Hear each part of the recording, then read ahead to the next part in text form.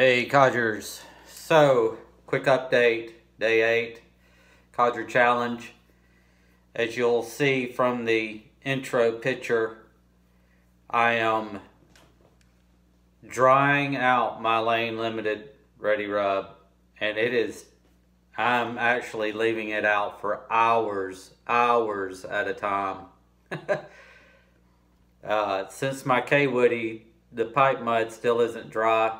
And I have a confession to make. I'm not going to smoke that other Missouri Meerschaum cob. I've conferred with several people and confirmed that the dye or stain that they used is definitely leaching through that unfinished cob. So I'm not going to smoke that cob anymore.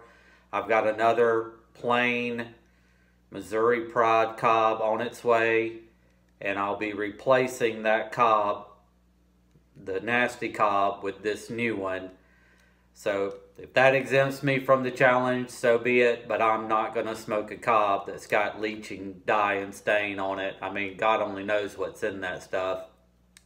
So yeah, I'll be replacing that other cob with a new one that is unfinished, not stained, nothing. But in the meantime, I am leaving my lane limited ready rub out to dry for hours and hours at a time. So all this in an attempt to reduce the moisture. It's just a super moist tobacco, and so we'll see what happens with that. I'm also going to pack half or 2/3 bowls in the K-Woody once I bring it online, again in an attempt to reduce the moisture in the bowl. But wish me luck, guys.